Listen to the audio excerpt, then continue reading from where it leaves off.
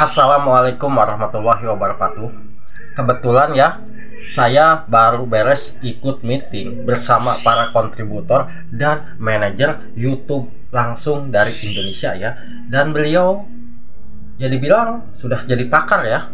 Nah, di situ saya hanya menyimak dan saya mendapatkan info penting ya.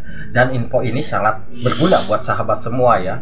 Akan saya bagikan di sini, tapi ini betul-betul harus disimak baik-baik ya, karena saya mendapatkan 3 poin. 3 poin ini yang saya akan bahas kali ini ya.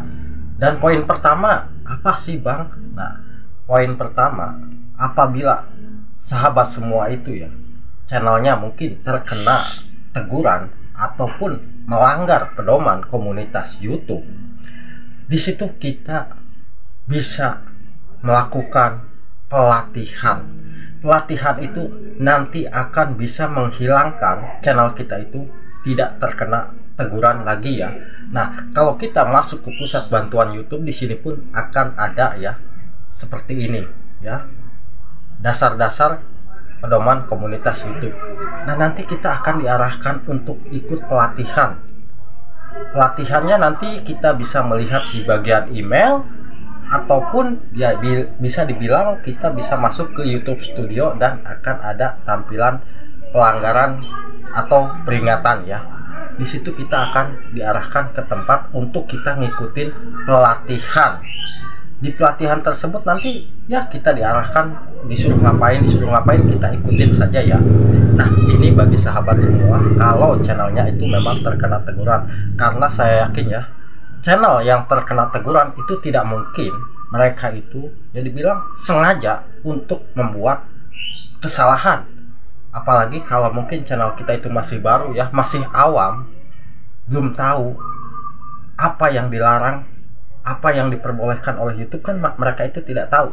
Jadi di saat mereka upload video yang mungkin video tersebut menurut si pemilik channel benar, tetapi kan kalau menurut YouTube salah, sehingga channel kita terkena teguran. Nah, kalau sahabat semua channelnya terkena teguran, yang biasanya peringatan pertama mungkin ya, kita dihukum selama 90 hari.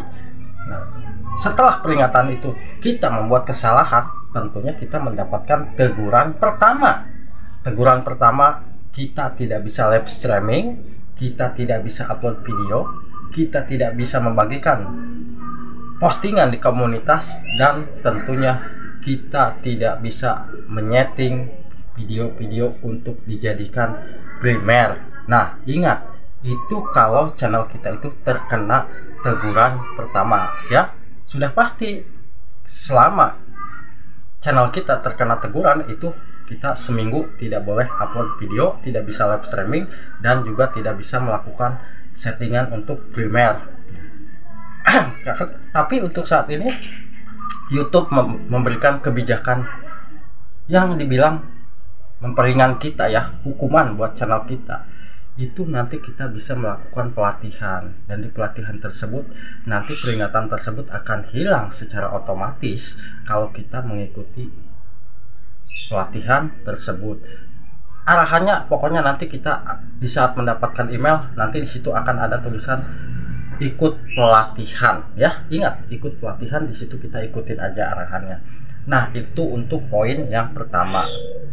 Poin yang kedua, jangan sampai kita itu mempunyai channel YouTube dan ternyata bagi sahabat semua kita tidak tahu nih, kita ikut-ikutan menggunakan foto profilnya itu foto profil ya dibilang artis atau orang-orang yang memang terkenal, sudah tenar di YouTube, lalu kita menggunakan foto profil tersebut untuk memancing penonton untuk mengklik channel kita.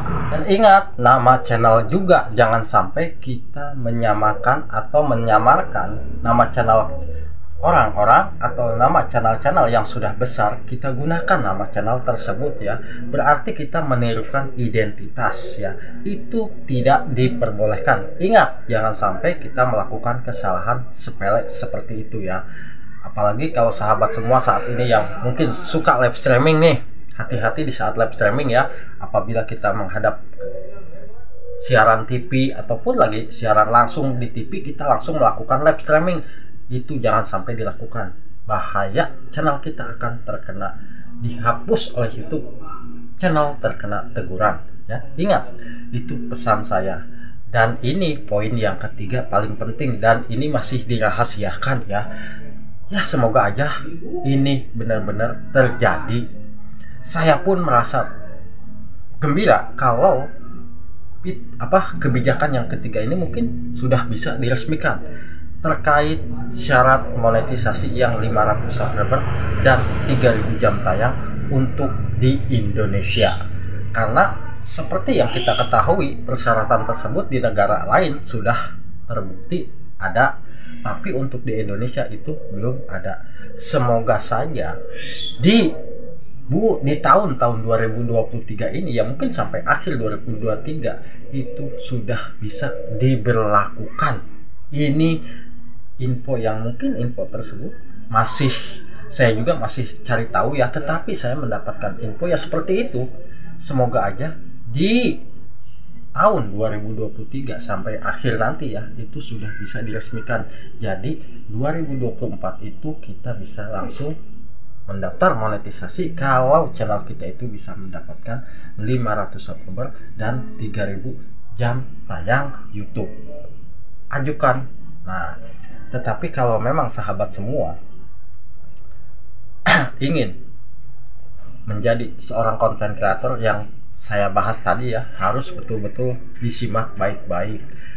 Jangan sampai setelah diadakan kebijakan terkait channel kita terkena teguran, jadi kita tidak kena peringatan atau tidak terkena pelanggaran karena kita ikut pelatihan. Nah, itu jangan sampai salah, karena di situ pun nanti kita selama 90 hari kalau kita melakukan pelanggaran lagi ya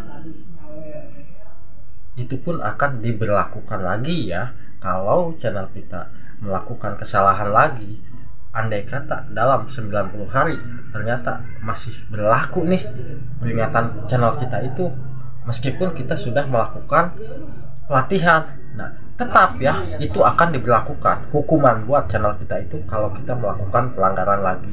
Jadi sebagai konten kreator ya tetaplah kita itu waspada dan tetap berhati-hati mencari konten yang kontennya itu justru membuat channel kita aman, membuat channel kita bisa cepat berkembang, dan membuat channel kita itu bisa cepat mendapatkan syarat monetisasi dan bisa mendapatkan gaji secepatnya dari YouTube ya. $100 syarat pertama channel kita bisa mendapatkan gaji. Jadi ketiga poin penting ini saya jelaskan sekali lagi, semoga bisa bermanfaat ya buat sahabat YouTubeku. Sekali lagi, wassalamualaikum warahmatullahi wabarakatuh. Terima kasih sudah menyimak video saya.